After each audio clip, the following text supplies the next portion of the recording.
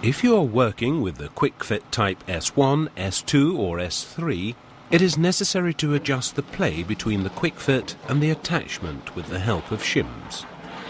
Depending on the intensity of work, we recommend you to carry out this maintenance in order to increase the lifespan of the quick fit. Start by measuring the distance between the bolt head and the support on the quick fit body. Your local dealer will help you to find the correct shims. To get exactly the right dimension, different thicknesses can be ordered.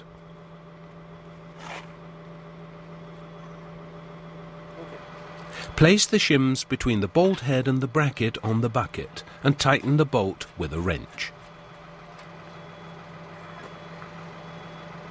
Assemble the nut to secure the bolt and the shims. Repeat the operation on the other side. There are 3 other positions that need attention on top of the attachment. Follow the same procedure as before.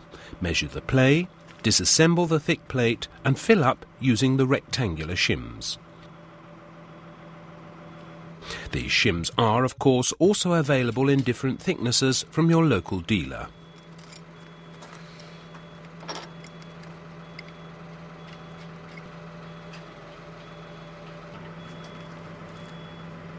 Do all 3 at the same time.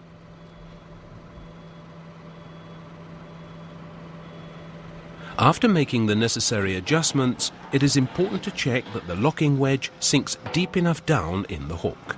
See the correct procedure in the operator manual. If the wedge doesn't extend deep enough, the shims must be dismounted so that they're in accordance with the recommendations in the operator manual.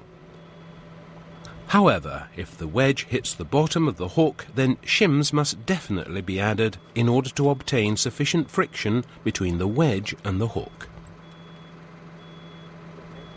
After having measured and made the necessary adjustments, it is strongly recommended that you get out and visually inspect it.